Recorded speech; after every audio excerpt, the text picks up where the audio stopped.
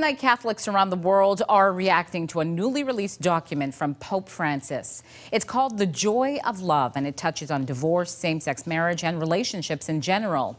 And the pontiff is telling Catholics and the Church to be less judgmental and more accepting.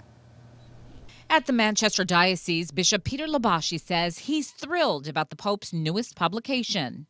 We were looking forward to it, and now it's finally arrived. The 260-page document is called The Joy of Love. It is the culmination of a 2-year project created with the help of 2 high-level church councils.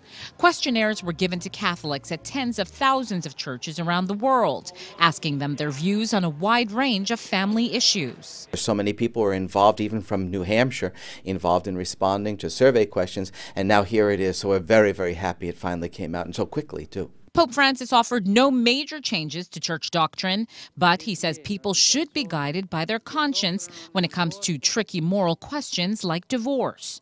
The Pope wrote that priests should be flexible on communion for divorced people. The Holy Father asked that we accompany people, to walk with people, not to, as he says, not to sit in judgment, but to realize that in struggles, what we really need is somebody who can walk with us through the struggle. The Pope did, however, uphold the Church's opposition to abortion and same-sex marriage, but urged church members not to discriminate against homosexuals.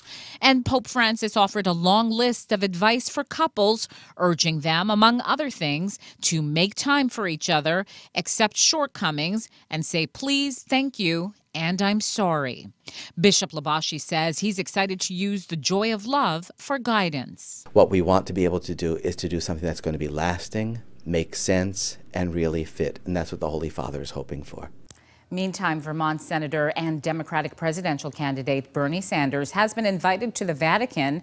Sanders has accepted that invitation, and he'll attend a summit on social, environmental, and economic issues next week. It's not clear if Sanders will be meeting with the Pope.